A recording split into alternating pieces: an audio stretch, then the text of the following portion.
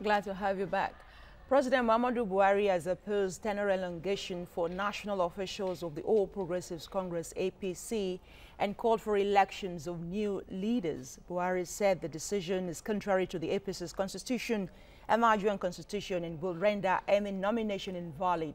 Former chairman of Amuwa Odofin local government area, Ayodele Adewale, joins us now in the studio to share his thoughts on this development. Many thanks for joining us. Thank you for having me. Let's start with the constitutionality that the president raised. It's obvious.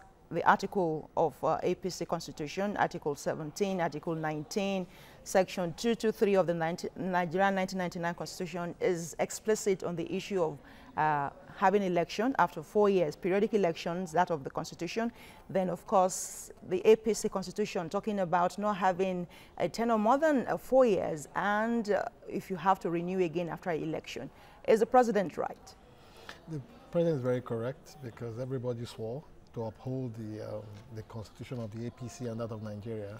And if anybody do something contrary to it, and if the matter is taken to court, definitely we're going to lose out.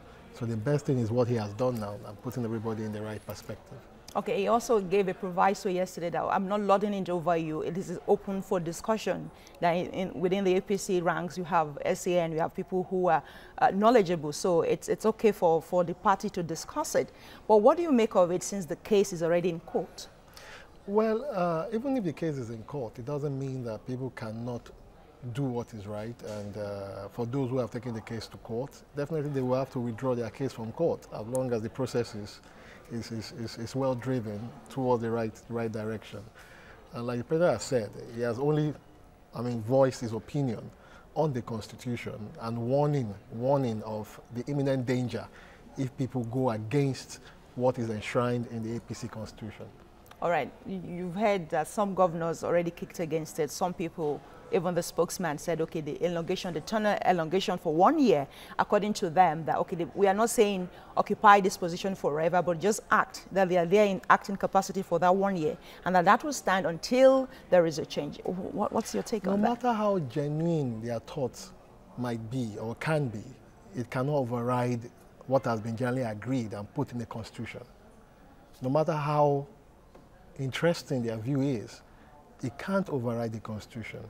The constitution is supreme. And what I think they should do is all of them to put hands together for us to have an each-free process that will give birth to a new elected executive that will run the party. And the president has been very right. Asiwaju Bola Ahmed Tinubu have forewarned before now, and some people decide not to listen to it. But if we continue to go in this manner, definitely the party will hit the rock. And for it not to hit the rock, the master mariner had warned. Now we now have the pilot telling you that if you want a smooth sail, if you want a smooth flight, the best we can do is to adhere to the principles and the provision of the Constitution. From what you said, even before now, that the party is pluralized in the sense that some people are for the elongation and some people are against the elongation.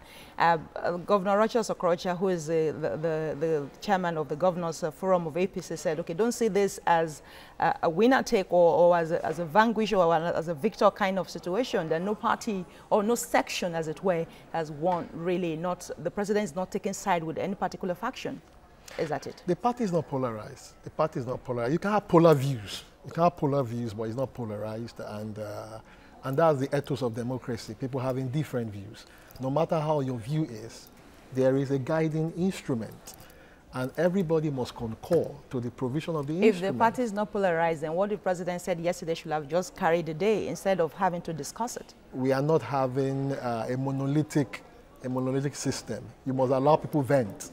And perhaps from the event, when we also go to another party congress, the constitution can be amended. It can be amended to take care of that view that has been raised. Okay. But as long as we are, at present, there is no provision that can take care of their view.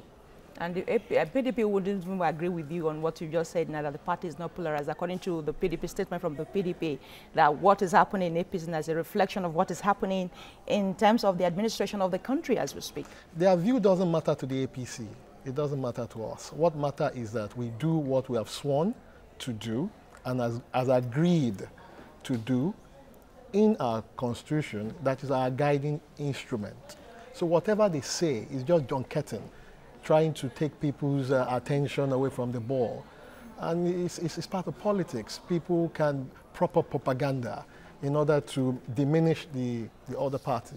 All right, we'll leave it there. But the president actually said yesterday that, okay, this loopholes have to be blocked, so the opposition won't have any reason to cash in on that. So then perhaps there are some kind of a force to reckon with, if you agree. No.